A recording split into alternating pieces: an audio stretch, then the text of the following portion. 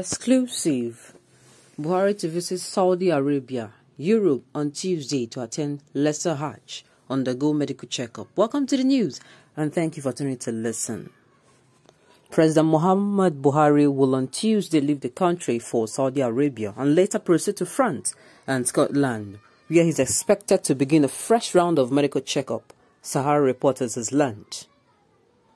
Sahara Reporters gathered that Buhari will spend up to 2 weeks on his medical tour, but his first point of call is Saudi Arabia for Umrah, otherwise known as Lesser Hajj.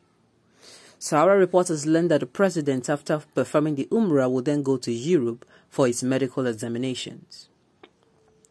In August this year, Saudi Arabia had announced plans to gradually begin receiving Umrah pilgrimage requests from abroad for vaccinated pilgrims, starting about a year and a half of not receiving overseas worshippers due to the COVID-19 pandemic. It was announced with a capacity that would rise to 2 million pilgrims from 60,000 per pilgrims. 60,000 pilgrims per month. Mecca and Medina will start welcoming visitors from abroad to their mosque while maintaining COVID-19 precautionary measures. Last week, it was reported that a grand mosque in Mecca was ready to receive pilgrims and worshippers at full capacity, just as the Ministry of Hajj and Umrah lifted the restrictions placed upon the performance of Umrah and prayers on the Radwa al-Sharafi. Top sources confirmed to Sahara Reporters that Buhari would leave Nigeria on Tuesday for his trip for pilgrimage and medical treatments. Buhari is going to Saudi Arabia, France and Glasgow from Tuesday. The date is set, and part of it is for his medicals. The trip will not exceed 2 weeks, but the first stop in Saudi Arabia. He will go for Umrah before heading for Paris and Glasgow, one of the sources revealed. There is so many matters on ground. There are so many matters, ranging from insecurity to the inflation to the prices of goods and services on a daily basis, if not on an hourly basis. And the economy is deteriorating, and this insecurity is spreading fast. It's spreading from the northeast to the northwest. It's spreading from the southeast to the southwest. What is going on?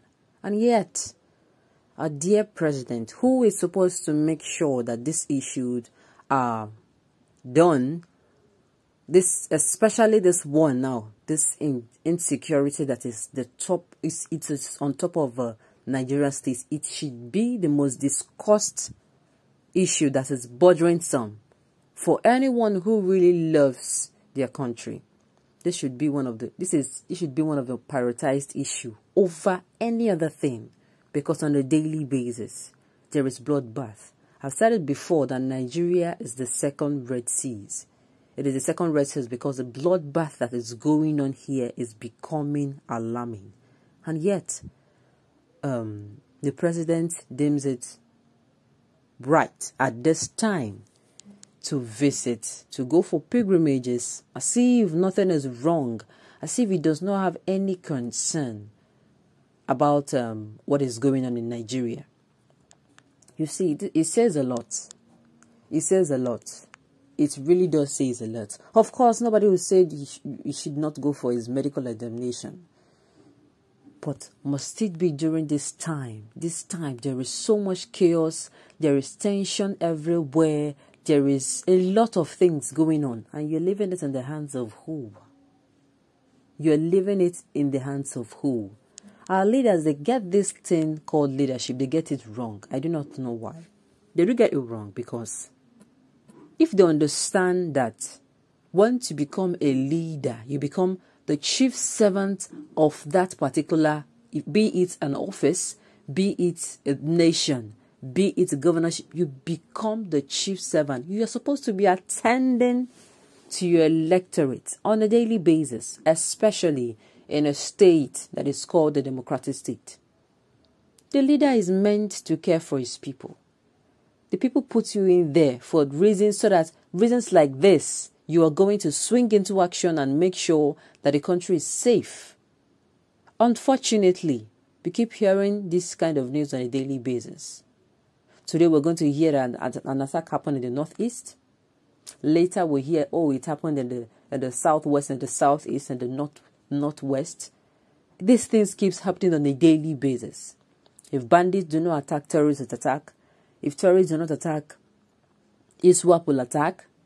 If ISWAP does not attack, or non-grown men will attack. And it is spreading fastly. It is spreading very, very speedily. I keep saying it, that it is going to get to everywhere. It is going to get to everywhere because of the kind of attention it is receiving. It is not receiving their kind of attention.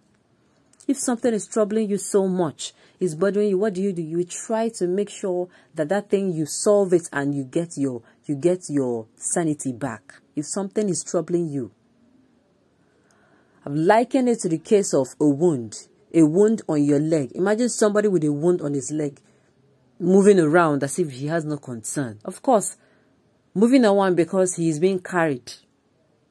He goes to wherever he wants to go to. He does not dress the wound. He does not take care of the wound and ensure that the wound is free from infection, free from decay, so that wound can close and he can have himself. See, he's very nonchalant. In fact, when he has a cut on his body, he seems that cut on his body is more important than that big wound on his leg. That is the case Nigeria is in. Nigeria is decaying. It's decaying on all sides. This one, the wound is on all the parts of the body. The wound is, and nobody seems to be giving it attention. This kind of nonchalantness and lackadaisical attitude is very bad. It is very bad. I hope this has taught the lecturers the lesson. Sincerely, I hope it does. Picking somebody based on godfatherism, oh, he has done this before. He has done it before, truthfully, yes. When he did it, what happened? When he did it, what happened? What happened when he did it? Did he do it well? Did he serve well? Was it a wonderful time? Did the people did not want him to go? There are a lot of things that is happening now.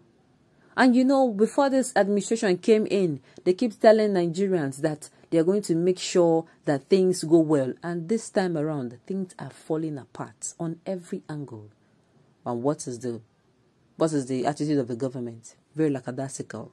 Going for pilgrimages at a point where Nigeria is about to break up. And you keep saying that the unity of Nigeria is not negotiable. Then you have refused to do the needful. You have refused to call for dialogue. You have refused to make sure justice, fairness, and equity is brought so that these agitations and this insecurity issue stops at once. It is sad. Very sad. On this note, we have come to the end of the news. We say thank you for tuning in to listen.